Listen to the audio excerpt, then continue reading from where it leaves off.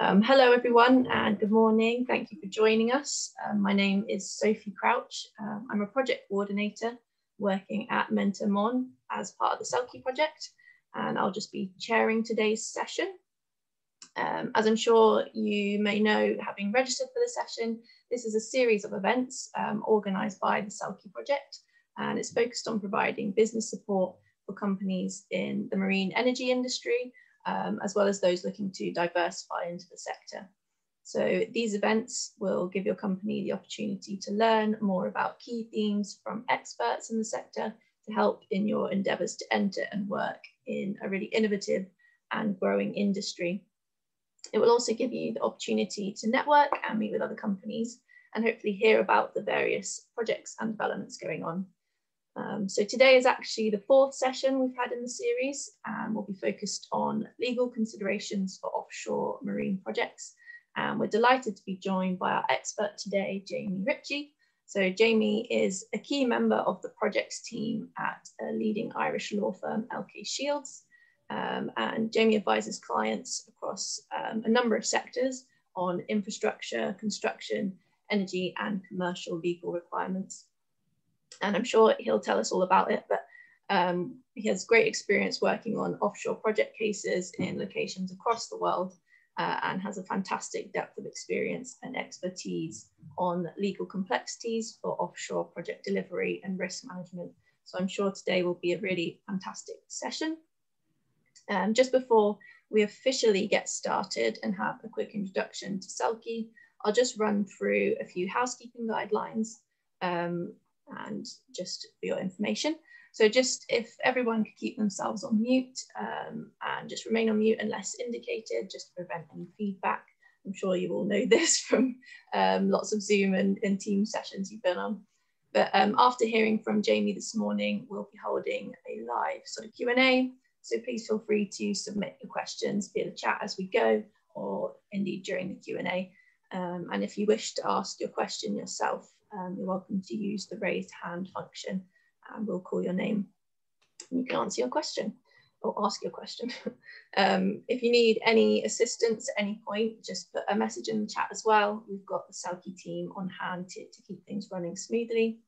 And if you're on social media, please do follow us. You can mention at Selkie Project and use the hashtag Meet the Expert on Twitter and LinkedIn.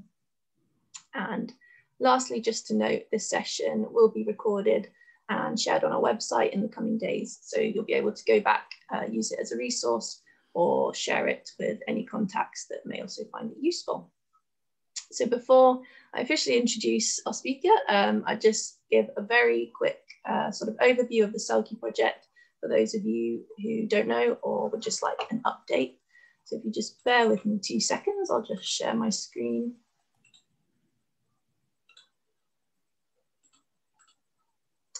Hopefully that's all visible there.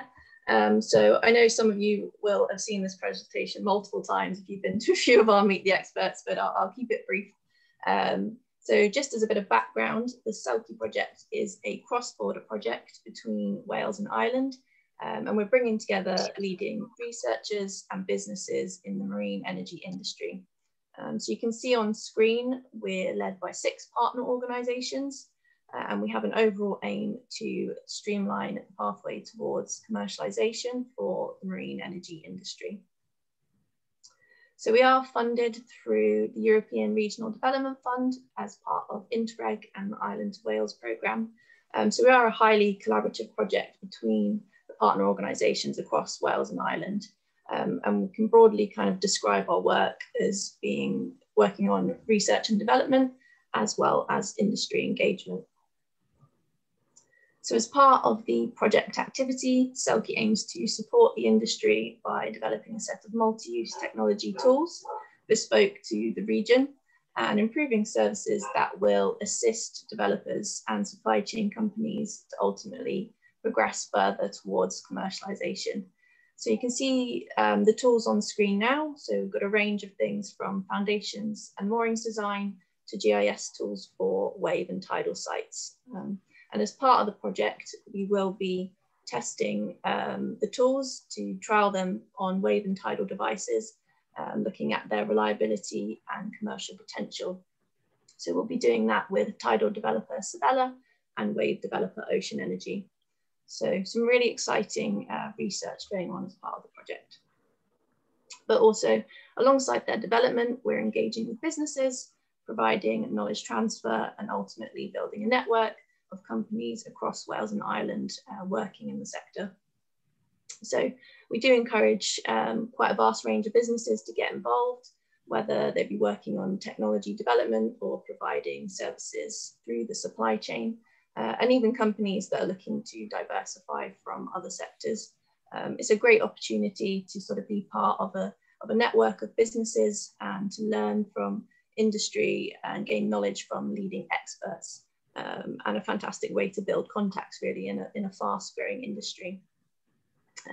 So it is free to join the network, and businesses can receive a range of support as part of the project, which may include full training in the tools that I mentioned before, as well as input into the development of new to industry products.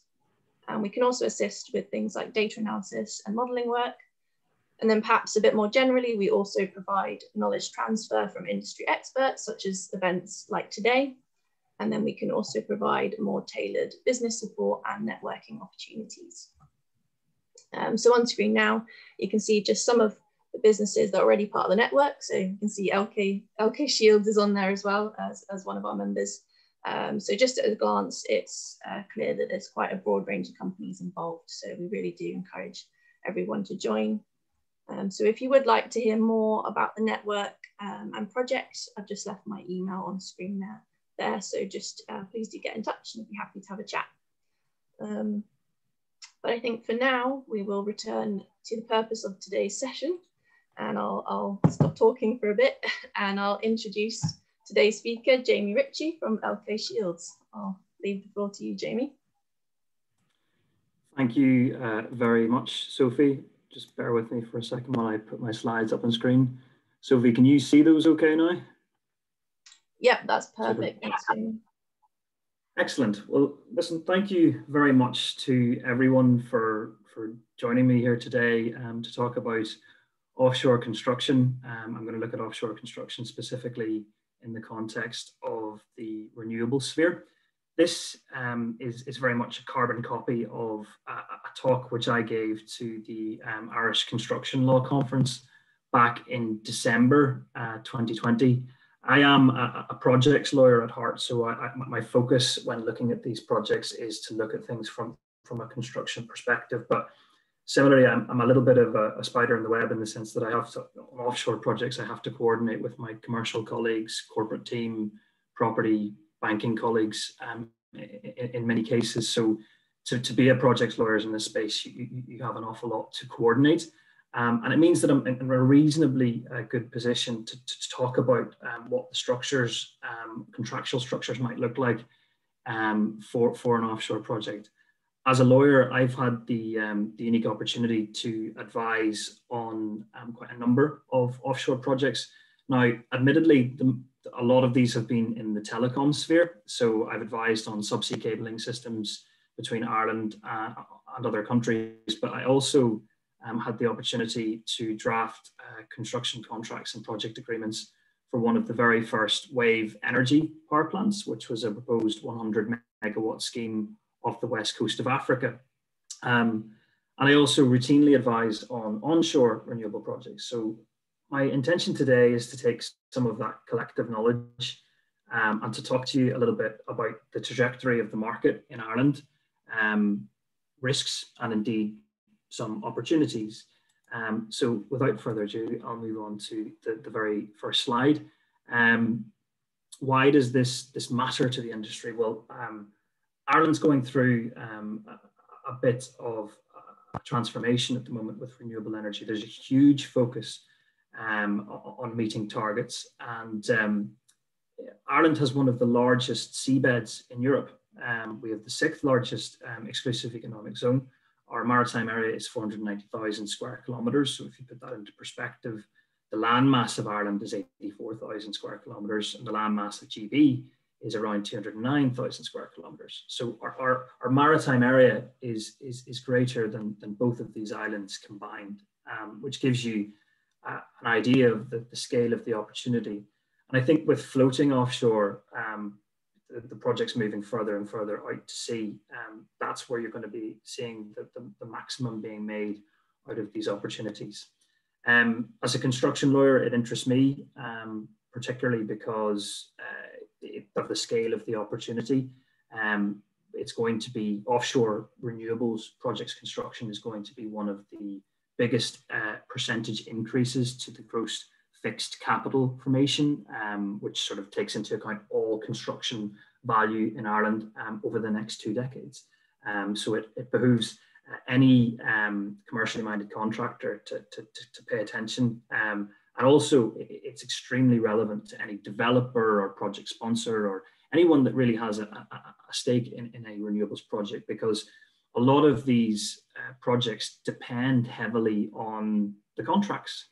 And it's amazing how so often you get to the stage of looking, you go through the conceptual planning, the corporate structuring, and then you get to the stage of, well, how are we going to build this? And there's a commercial issue that arises at the last minute that means that everything has to be renegotiated. So that the contractual structuring and the construction elements are crucial.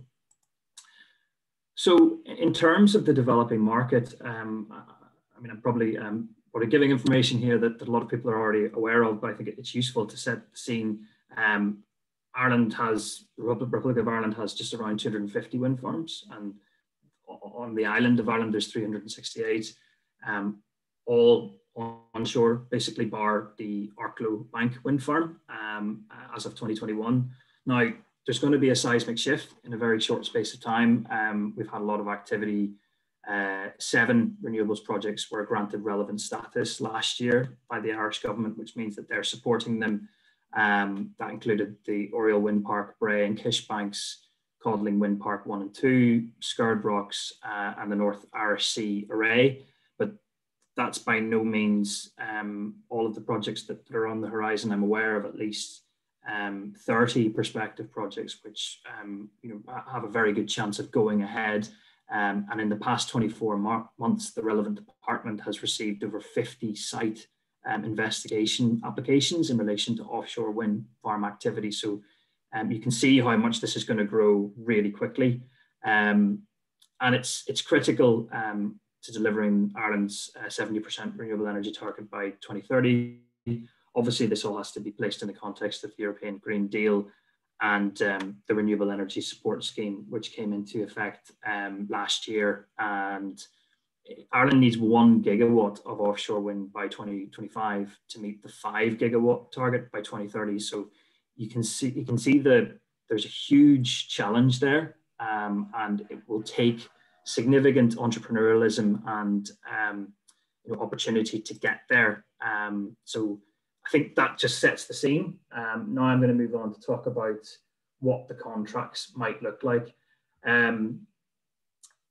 Generally speaking, I've certainly never really come across a preferred standard across the offshore industry, whether it's a telecommunications project, whether it's an offshore gas platform or a pipeline or anything, or a wind farm. The types of contracts tend to change, and it really depends on the commercial appetite. Those of you who are familiar with working with specific industry forums, you'll see the ones that I've listed out there, and they all have their own quirks, but the reality is that they're always heavily amended to suit the individual project. So it really does depend heavily on the nature of the project and the risk profile. You have, broadly speaking, 2 structures that could be used, and I'm sort of dumbing this down a little bit, but you've got an EPCI, which is your engineering, procurement, construction and installation, which is, if you forgive the terminology, the full turnkey solution. And then you've got the multi-contracting approach, which splits out all of the packages. And obviously there's an enormous amount of contractual packages that might exist in any offshore project. I'll come to that in a moment. But generally speaking, those are the 2 preferred routes to construction. The fact that these projects are so expensive to deliver you've got disproportionate capital costs is often a key consideration. And for that reason, you would tend to find that multi-contracting tends to be preferred, particularly by the contractors, unsurprisingly. But there are circumstances where an EPCI would be preferred, particularly if you have a particular investor in the background that wants that. In terms of the main standard forms, well, I've got FIDIC there. FIDIC is the biggest onshore type of contract that's used, a standard form in Ireland for onshore renewables. And the 1999 Yellow Book has now been superseded by the 2017 edition. So that's a standard form that, again, would be heavily amended, but it's very well set up to deal with offshore projects. OG-UK is the preferred type of contract for offshore oil and gas projects. And so it's very much used in the North Sea. And again, it is capable of adaptation. It's very employer friendly, unlike FIDIC, which is a bit more balanced. I think that's just, in the context of the nature of the types of employers who are building out offshore gas platforms or oil facilities. NEC4 is now being fairly widely embraced in Ireland on onshore projects. And I'm aware of it being used rather successfully in places like New Zealand for offshore wind projects. It's probably, I think there's a new contract that they're releasing called have released called the Design, Build and Operate contract. And I think that could very well lend itself to more of an EPCI structure. So watch this space. It could be one that you see being used. And then you've got the Shipbuilders Association of Japan contract, the Norwegian 2000 Association of European Shipbuilders contracts. Again, all capable of adaptation. The important thing to remember is, if you're dealing, unless you have significant familiarity in dealing with these particular types of contracts, you're probably going to find that what happens on a project of this scale is that if you have a funder or an investor in the background, they're going to want to see something that is based on these standard forms, and then also accounting for all the risks that they want to catch as well. And invariably, lawyers will get involved. So that the contract ends up being, as I say, very bespoke. And then you've got BIMCO, Supply Tie and WIM-Time, and they are effectively dealing with the charter party contracts. So supply of vessels. WIM-Time is one that's specifically used for the offshore wind market. So you'd have a WIM-Time contract if you were looking to hire a jack-up vessel, for example. So I thought it would be useful. I've put together this slide just setting out what an example structure for an offshore wind project in Ireland might look like. And I think it's a pretty reasonable depiction. You can see there, this is an EPCI structure, and there's an awful lot going on. There's a lot of moving parts. But you can see there the EPCI contractor sits on top of the main packages, including the turbine, supply, tower, rotor blades, components, main civils contractor, specialist subcontractors, of which there will be many. And then you've got your charter party contracts, specialist suppliers, and then professional teams. And there will be loads of project security that will be going upstream as well. One thing that characterizes construction contracts, and in particular offshore projects, is just the sheer scale of documentation that is involved in it. So again, significant amounts of documentation to coordinate and keep track of. And that's just the EPCI contract. Then you've got the O&M piece, which follows the operations and maintenance piece, which might be carried out by the EPCI contractor. You've got network distributor agreements, and then the off-taker. I've drafted this to take account of the new legislative arrangements that will be coming into effect in Ireland, hopefully in the not too distant future. So I'm talking about the Marine Act, or Maritime Area Planning Act, the MAP bill, which I'll come on to in the next slide. So it now makes for a Marine Area Consent, or a MAC, which is a single consent mechanism. So I've factored that into this structure. But yeah, there's a lot to consider there. So I think that's just useful, and I can circulate these slides to attendees afterwards, just to give you an idea if you want to ever refer back to it for future reference. So moving on then just to the where things currently stand in terms of the offshore market and the regulatory framework here. It's currently governed by the foreshore licensing regime now and leasing regime.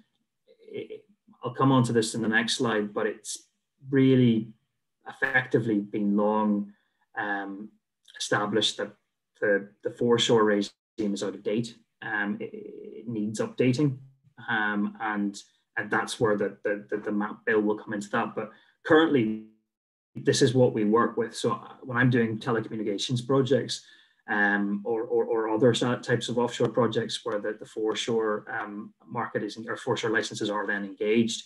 So developments requiring exclusive occupation would include, you know, jetties, bridges, piers, marinas, wind farms. They require a lease, whereas a license would be required for undersea pipelines and cables, because, you know, cables can go over the top of other cables depending on their proximity arrangements, as can pipelines. So they don't have to meet exclusive occupation. And in order to develop out an offshore energy project currently, you go through your site investigation process as you would, and you then submit that to the relevant department. You're also going to then need to put in together your sort of commercial case, and then get planning permission and consent from the Commission of Regulation of Utilities in Ireland. So there's quite a detailed series of steps, but the important point to note is that it only goes out to 12 miles offshore. And obviously our marine area is much larger than that, so it's not really fit for purpose.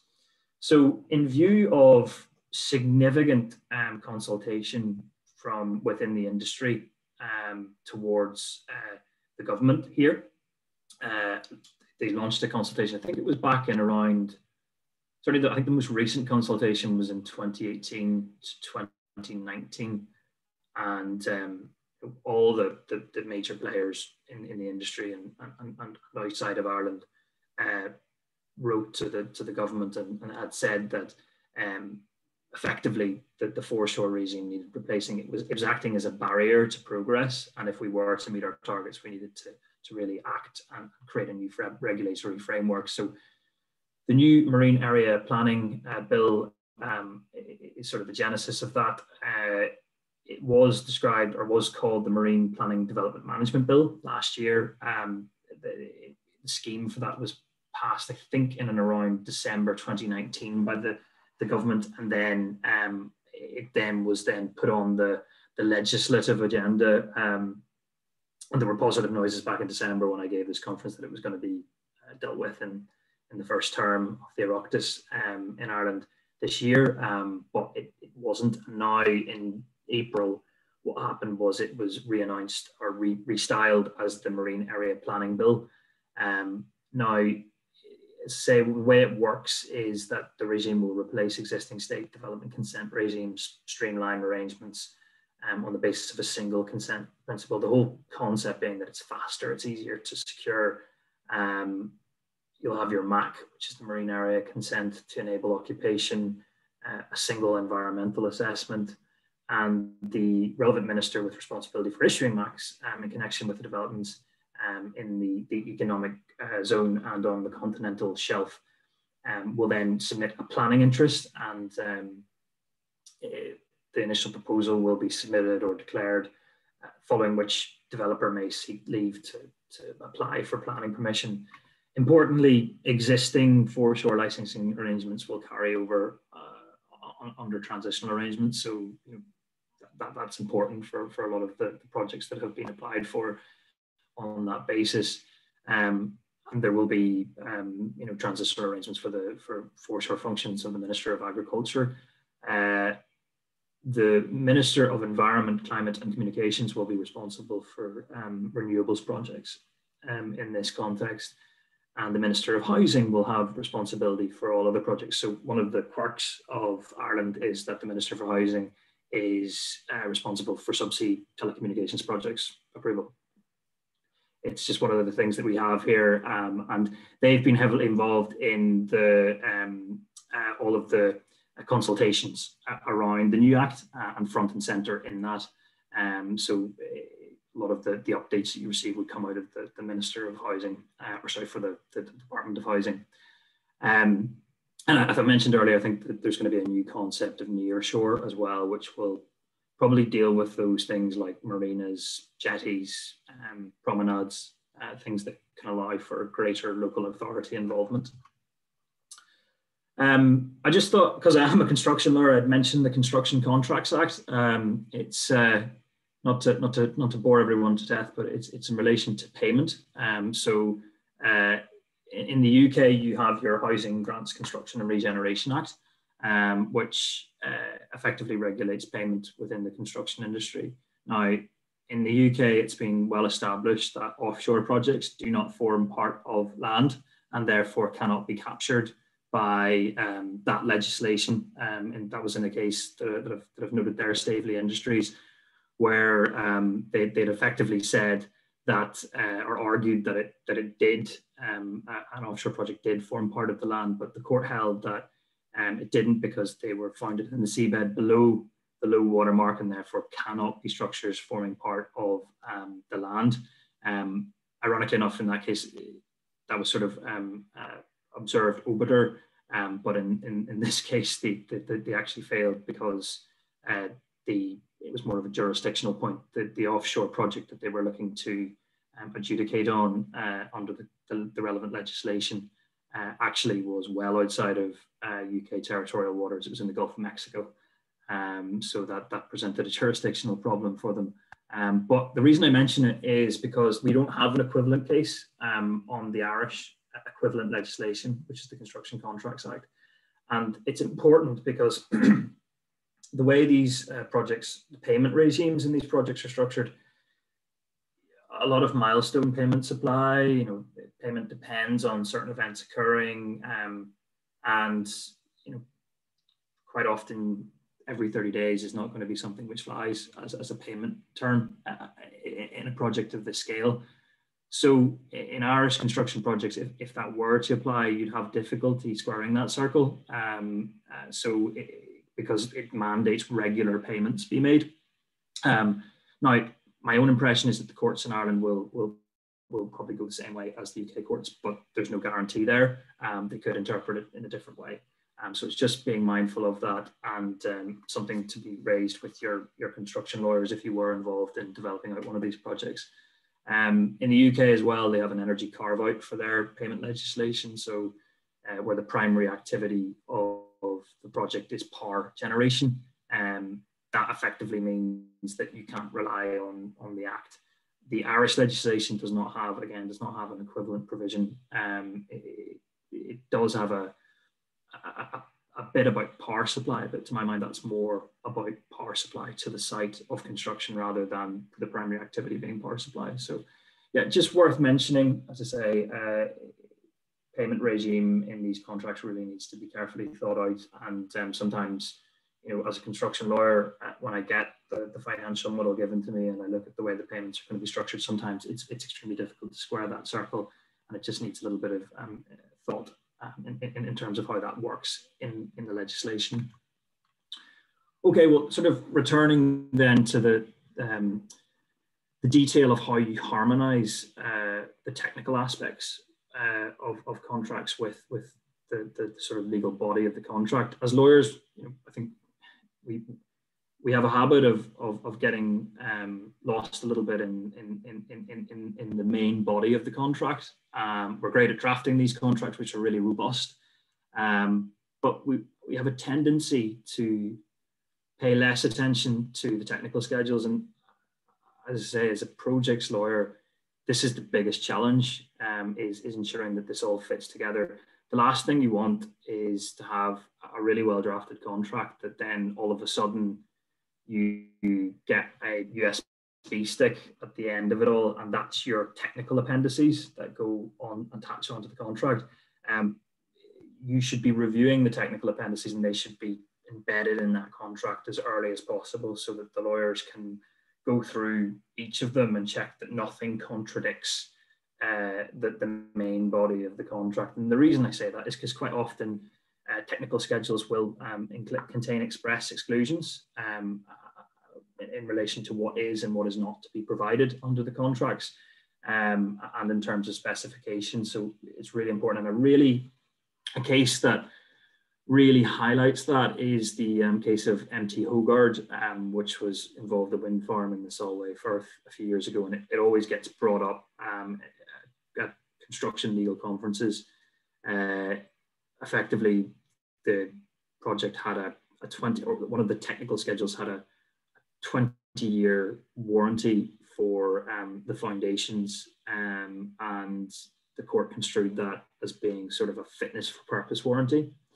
And equally, there was the J101 standard, which applied to the construction of the foundations of the wind farm at the Solway Firth, and it contained an error in the calculation. Now, the J101 standard is an internationally, or was at that time, an internationally recognised standard, but because it contained an error, there were deficiencies in the foundations. So hence there was a problem for the contractor. So again, there's another small example of how the technical appendices can contradict the underlying terms of the contract. And I'm saying this, from experience, because when I've worked with contractors from all over the world, and the language barrier itself can be a little bit of a challenge as well, because you may have foreign law concepts that are trying to be introduced into Irish or UK contracts. And sometimes they just don't necessarily translate. So you really have to sit down and think that through. And you will, in occasion, get documents that are in a different language as well. So if you're ever buying certain components from Holland, an example of that would be the Dutch metal unique conditions are very popular, and they arrive in Dutch, so you have to go through and translate them. And then they don't translate perfectly. So there's another example of how you have to go through and work out what's the best way to present that within your English contract. In terms of bespoke clauses for managing risk, I think I mentioned earlier, proximity arrangements are important. So if you've got cables running past other cables, or pipelines running other pipelines, or certain structures in close proximity, it's really important in setting out how they're dealt with. In project agreements for offshore projects, I've never seen recitals that are longer than in offshore projects. So they're the paragraphs that you see at the start of the contract, which set out the purpose of the contract and the intentions of the parties in very broad terms. Sometimes these can run into several pages. I think it's a good thing. Some contracts you just see, here's the intention of the party, they want to build a wind farm, and for the other party is willing to sign up to it on the basis of the terms that follow. The best ones, the best contracts have 10 or so recitals setting out in detail what the rules of the parties are, so there's no confusion at the very beginning. And it means that in the event of a dispute, you can go back to the beginning, and a judge or an arbitrator can look at it and go, well, this is what the parties' intentions were at the beginning when they signed up to this contract. So I think it's useful. It sets out the project objectives, and also responsibility for licensing and permitting. I mention Brexit and COVID here. I'm not going to dwell on either for very long, but offshore projects are no different to onshore projects. We have now Brexit clauses that come into our contracts and COVID clauses. So they're quite similar in the sense that, it's how you deal with cost increases as a result of those events. What happens in the event of a site shutdown for COVID, and what happens if, materials are delayed at the border, who pays for the customs increases in costs in relation to Brexit. So those clauses, well, the Brexit clauses have certainly become more refined over time, and now that Brexit has occurred, they're much easier to set out as a foreseeable event. COVID clauses, they're still being developed as time goes on and getting more and more refined.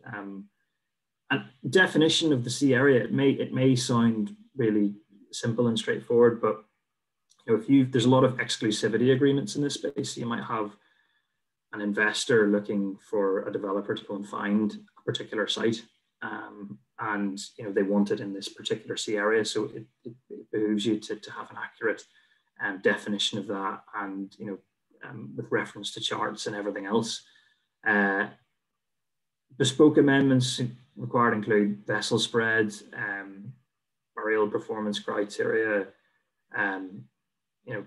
information in relation to unexploded ordnance, knock for knock indemnity regime, and setting out what the role of the marine warranty surveyor will be. That's very important in the FIDIC 2017 edition contract, particularly in relation to professional indemnity insurance obligations of the contractor. As I say, there's a lot of exclusivity agreements out there, so it's very important for contractors and developers who are going investigating a site to be careful about how much responsibility they're taking on at an early stage. In the EPC structure, it's essential that if you are taking on a lot of responsibility for project delivery, that's all dovetailed downstream with, so that you're passing on a lot of that risk to your subcontractors. That's extremely important, particularly in relation to payment. And force majeure is typically more bespoke. So I just pulled this from an offshore contract that we did last year, and you can see that was our bespoke amendment to the force majeure clause. So unchartered subsea wrecks, Ireland has loads of wrecks, sea wrecks, as does GP. Uncharted explosive dumping grounds, well, we all know that the RC is full of unexploded ordnance. And in some cases, they don't know where that is. Abnormal sea or tidal conditions, unforeseen subsea, military or naval activity. Well, anyone that spends time in the water knows that's very real. It can happen at any stage, and it can interrupt the project. Adverse weather, rendering it impossible or unsafe to carry out the work, and maritime emergencies. So you can see there, there are a number of bespoke events that could stop a project in its tracks, and force majeure is effectively a situation where the parties have to agree, well, everything stops and no one takes on any risk in that scenario. In terms of typical inputs, well, the delivery port would usually be defined within the contract. There's a lot of very large structures that are being handled. You want to get the nearest staging post as possible. If you're building a project on the west of Ireland, you want a port in the west of Ireland, probably that's capable of handling those structures, probably Cork. You don't want them to be sort of arriving at some other port which is further away, because then you've got the cost of transport and delivery. Meaning of delivery is an important one. So if you're delivering the structures, at what stage does the party who's accepting them take responsibility for those structures? What happens if the crane breaks as they're being loaded on the docks and all that sort of thing? So one of the definitions that we landed upon in an offshore project was, it'll mean the point in time when the equipment is offloaded from the ship or vessel transporting the equipment to the project country, upon such ship or vessel docking in the project port, and delivery and deliver will be construed accordingly. And you might have power purchase agreements that are conditional within the project agreement, so there might be reference to that, and the whole contract might depend on the implementation of a power purchase agreement. It's very relevant when you've got a lot of sort of private sector developers, data center owners and whatnot, who are looking to effectively have corporate PPAs for their own projects. So they have their own wind farm that powers their facility. That's becoming increasingly common in Ireland. And commodities indexation is very important as well, given the costs of these projects. There's a lot of precious metals used, and this is a mechanism for how you deal with commodities indexation and cost percentage increases. And these clauses can be actually quite complicated. They come in the form of an equation set out within the contract document itself. So in terms of site conditions, this is moving all very fast at the moment in terms of the survey methods. I mean, we've now got unmanned surface vessels, and that's probably something that you'll now see specified specifically within the construction contracts, that those should be used and have performance criteria around how they should operate. You're going to have detailed protocols around corrosion protection, leakage, condensation, and ceilings protocols. They're not offshore construction is construction, but it's construction not as we know it. There's a lot much more that can go wrong when projects are constructed at sea. And that comes into the whole concept of excusable delays, concurrency clauses, and knock-on delays. I mean, just one ship, a jack-up vessel could be sitting in port with a broken engine, and the nearest vessel could be 1,000 miles away. So how do you deal with the delay if the delay is a week for the vessel to turn up and replace it and get another crew on board? All these sort of things have to be considered and carefully planned out within the contracts. There's detailed protocols around testing. I mentioned warranty periods earlier in the context of the MT Hogard case. The base performance benchmark, this was a concept that I was introduced to in relation to the wave energy project that I was working on. And it's the concept that basically a certain level of failure will not just be tolerated, it's expected given the scale of the project. So it's what minimum level of base performance you can have without breaching your contract going forward. So that's an example of that. And then you're going to have, clear delineation between onshore work and offshore work, grid connections, substations, inspection and testing plans, cabling. The big one that I think is worth mentioning is financial modeling. I say this because when it comes to schedules, I tend to get the financial model sent to me at the last minute. It's a movable feast until the very last minute, and then it comes in an Excel spreadsheet which gets printed off and sort of stuck on the back page of the whole document and forgotten about. But mark my words, if there's ever a dispute, the financial model is usually the first place that people will look. So I think as time goes on, that these financial models are becoming more like living, breathing documents. And there's actually a number of very enterprising companies. There's one in Ireland that are working on sort of live financial modeling information. And it'll be interesting to see how those develop out. There's a lot of movement in the software, but I think the days of simple Excel spreadsheets being printed off and stuck on as a schedule they're going to soon be behind us. Okay, well, just coming to closing up, I think it's worth mentioning interface coordination. The key thing on these projects is having an experienced team that knows what they're at, has worked on these types of projects before, has familiarity. If you take an onshore project, for example, a large onshore project, say like a terminal at an airport, a main contractor is going to have porta cabins of graduate quantity surveyors literally filling out claim forms every day on the project. And a project manager could receive hundreds of these claims on a daily basis. And I describe them as claims. They're really just cost increases for little things that have changed on the project. Well, multiply that by 50, and that's what you're going to have in an offshore project. The scale of unknowns is significant. So there's going to be huge contingencies there. And you're going to see risk registers unlike anything you've seen before. So as I say, the practical commercial mitigants are ensuring that you have a project team that knows what they're doing. And as I say, the success or failure of a project can really depend on how the project agreements are put together. It's all good and well planning a project and saying this is all going to work out well and this is what it's going to cost. But if the construction agreements are not robust enough, it's going to fail. So it needs to be carefully considered. So in conclusion, offshore projects in Ireland represent one of the biggest opportunities over the next decade. Understanding the framework and being mindful of the risks is very important. And being mindful of how much upstream risk you're taking on, particularly in conditional arrangements, is very important. And as I say, marrying the technical and commercial inputs with the legals is often the greatest challenge and poses the greatest risk. Thank you very much for listening to me. I'm happy to take your questions.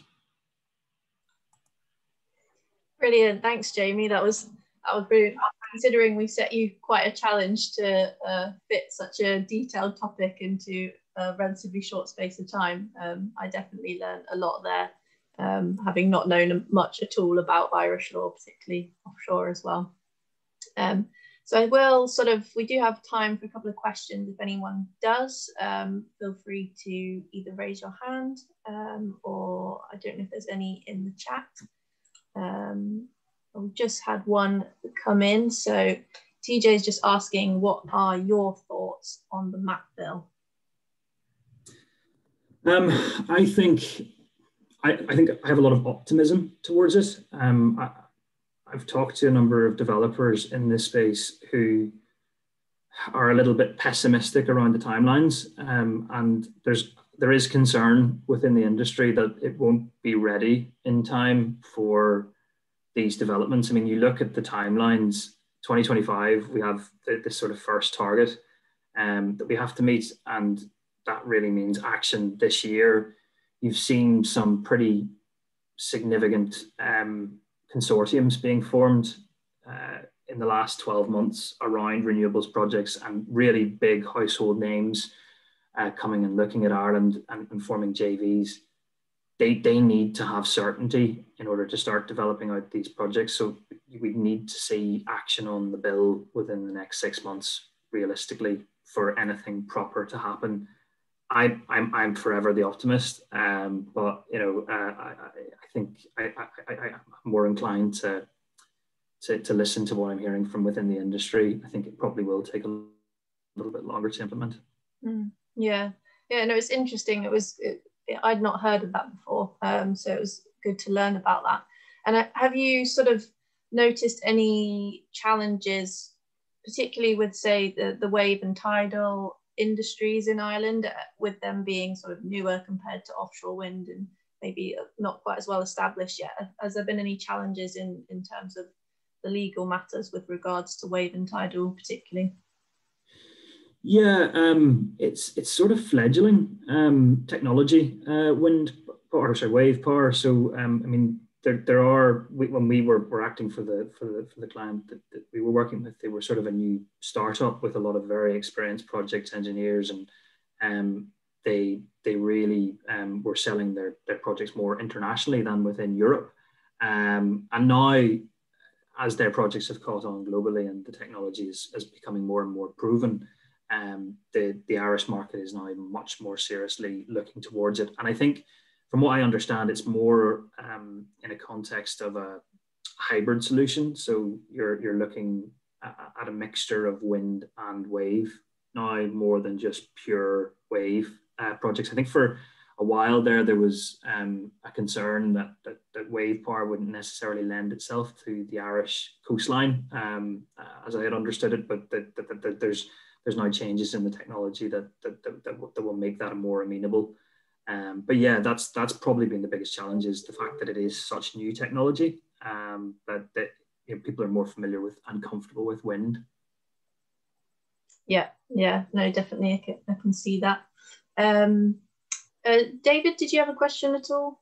Yeah, I was going to just not put it into the chat because I didn't know how to type it, but I would be interested. Thanks, Jamie, for that. That was very informative. I'm very interested in the different contracts and risk profile, but something I'm trying to figure out is res and auctions, and how you finance projects based on res when it's a very uncertain process. Particularly ports and things like that. Do you think they need to start looking at more government contracts, concession contracts, or you know, how risky is it financing €100 million project based on an auction? Yeah, well, to my knowledge, I think I'm right in saying this, there hasn't been an offshore auction yet on res. And I mean, we've been keeping very, very close tabs on it. So until that happens, and you know, there's a bit of more familiarity with the process, as you say, there is going to be a little bit of uncertainty, but the principle is there. I mean, companies will be factoring that into their financial models in terms of how the Renewable Energy Support Scheme works. And the fact that it's come in now is, you know, it's a game changer. We were waiting for a long time. But yeah, I think until the first auction happens, it'll be hard to say how it'll all unfold. And do you think, like, I mean, this is why I get confused. Is, I mean, these ports and terminals, and they're going to have to be built anyway, no matter who's building the wind farms. So what I'm trying to understand is why, there isn't more of a drive from government to get these done now. We're going to need them anyway. Yeah, no, I agree, and I think that's part of the problem is we're going to face this massive bottleneck if we get to the point where MAP is passed and then there's this real rush to build loads of wind farms off the west of Ireland and all of around Ireland, and we don't have the capacity to handle these significant offshore structures. I mean, they're huge. The further you go out to sea with the offshore projects and the floating offshore wind farms, the structures get bigger and bigger. So, as you say, having the facilities to deal with that, they're going to have to be built, and having the infrastructure around that. So it's slightly disheartening that we haven't seen a greater scale, because I'm imagining somewhere like Galway as well would be very well, not just Cork, but Galway would be very well placed to deal with some of these very large structures. So there's probably going to have to be, in the next few years, significant development. I know Galway Port is going through a big transformation with their redevelopment. This is the 2020 to 2026 plan they have in place there, and new breakwaters. So that might be something that will increase the size and scope of their ability to deliver. But yeah, it's not across the board. It's not on the scale that you would like to see. We'll all be going to Belfast. That looks like. Exactly, yeah. Well, it's one of it's where they built the Titanic, one of the largest dry docks in the world. Thank you. All right, thanks, David, for your question. We just got another question in from TJ. Is there any mention of multi-use of space in offshore construction? So presumably you're talking more about hybrid solutions then. So in the scenario where you're saying, you'd have wind and wave in the same place. I think there is a drive, and then tidal as well. If that's what you're saying in terms of multi-use, I think, yeah, that's very much there is a drive to make that happen. And I think part of the reason for that is, when you do have fledgling technology, that it can sort of benefit from the fact that there's an established model there with, say, wind power. You can then put the wave power, the tidal power alongside that. That's certainly my understanding of it. The technical people probably tell me more about it.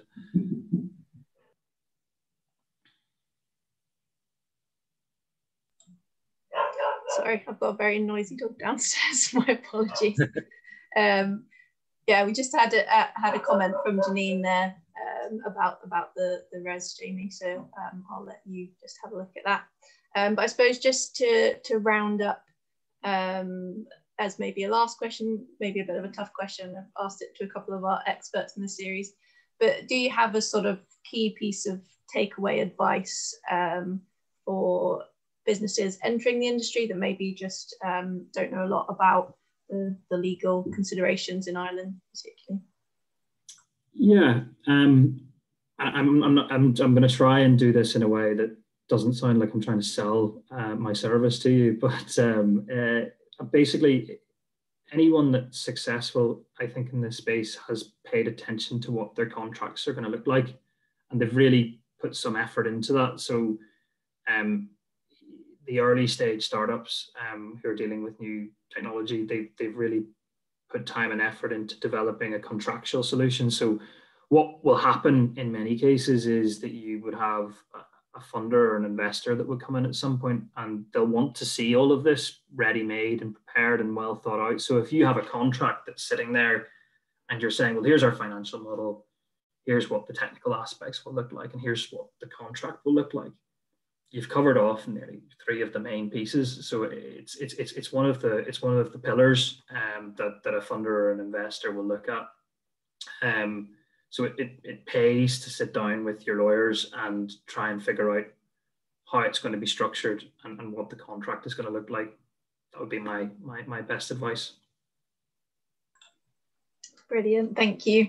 Well, I think if there are no more questions at the moment, we'll probably wrap up for today. So I'll say thank you very much indeed, Jamie, for your time and brilliant presentation this morning. It's very informative and good advice to attendees. And thank you again to attendees for joining us today.